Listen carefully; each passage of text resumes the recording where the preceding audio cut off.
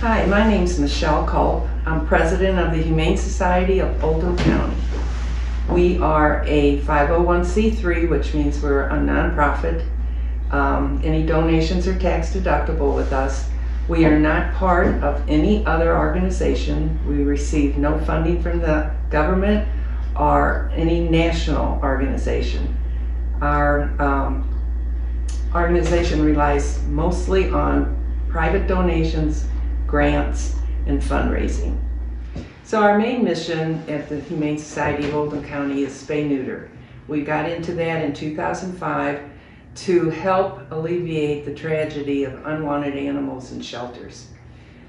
Some animals never make it out of a county shelter or animal control or the dog catcher, however you want to describe it, without being euthanized.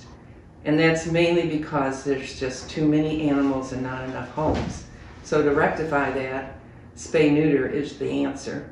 Since 2005, we've done over 22,000 surgeries. We have one doctor primarily that does our surgeries. Everybody else that helps in the clinic is volunteer. That's what allows us to keep the price down.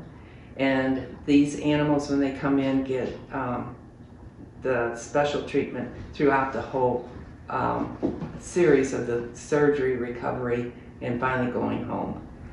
Last year, we got a grant from the Kentucky Colonels to buy a new microscope.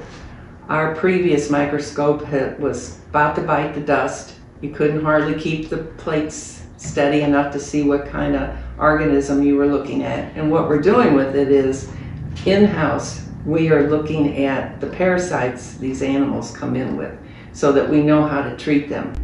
We would like to thank the Kentucky Colonels for awarding us the grant to buy the microscope. You cannot believe what a difference it makes in a small organization like ours. It's money that we can put on animals, and we don't have to buy that equipment ourselves. And we just can't thank the organization enough. It really makes a difference for a small organization. It may not seem like it, but it really does.